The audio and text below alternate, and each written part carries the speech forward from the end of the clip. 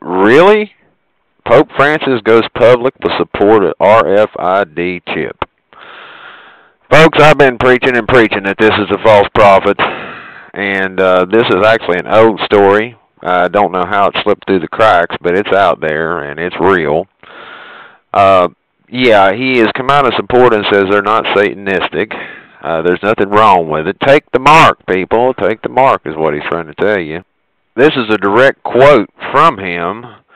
We have examined the scriptures thoroughly, and I can exclusively say that there's nothing to indicate that the RFID chips are satanic in any way. If anything, these devices are a blessing from God Himself, bestowed upon humanity to solve many of the world's ills. Yeah, take the mark, folks, is what he's trying to tell you. False prophet alert, possible Antichrist alert. He goes on to urge his followers to be open-minded in this era of new technology and advanced technological advancements. Well, you know, the Bible tells us of this, it calls for this, and it warns us of this, that the false prophets would be there and do this, and that we would have to take the mark in a right hand or in a forehead in order to beg, borrow, or steal. With emphasis on the stealing part, because, you know, a lot of people are going to say, you know what, that Pastor Kelly was telling me the truth, but the problem is that Pastor Kelly ain't going to be around to help you then. I'll be with my Lord, and I pray that you are too.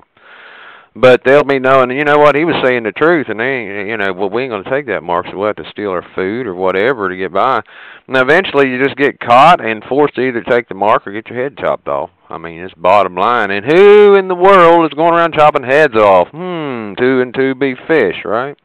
Well, this is what the Bible says about us. For there shall arise false Christs and false prophets, and shall shew great signs and wonders, insomuch that if it were possible, it ain't to some, they shall deceive the very elect.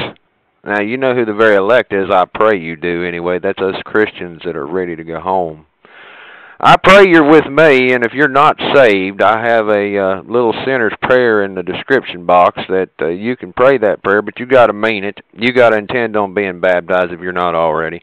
And the Lord knows what's in your heart, so you can say it till you're blue in the face, but if you don't mean it, it won't work. And besides that, you can say it in your own words. It's just a diagram, and you can insert your own words, but I pray you use it. Look, folks, this is real. This is real as it gets. He's doing it right now as I'm making this video. He's getting ready to say Mass in Madison Square Gardens. He's already been to 9/11 as he walked over from the UN. Folks, they are worshiping this guy like he's the second coming. The only thing missing is he hasn't had a mark to the head, but other than that, he certainly is a false prophet. And I know I'm not the only one seeing that, because I've seen videos all over the YouTube saying the same thing.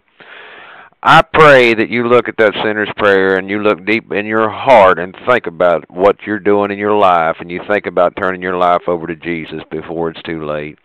Folks, mark Pastor Kelly's words. It won't be very long, and they'll be coming around with that marker.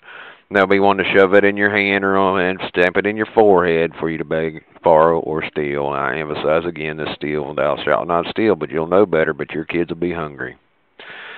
I pray you're not the one listening to this after it's all said and done and saying, you know what, Pastor Kelly had it right.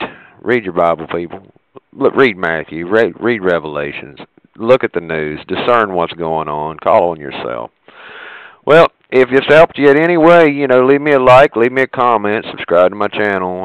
I don't know how much longer I'm going to be doing this, because I don't know how much longer the world's going to be around for Pastor Kelly to be giving you this message.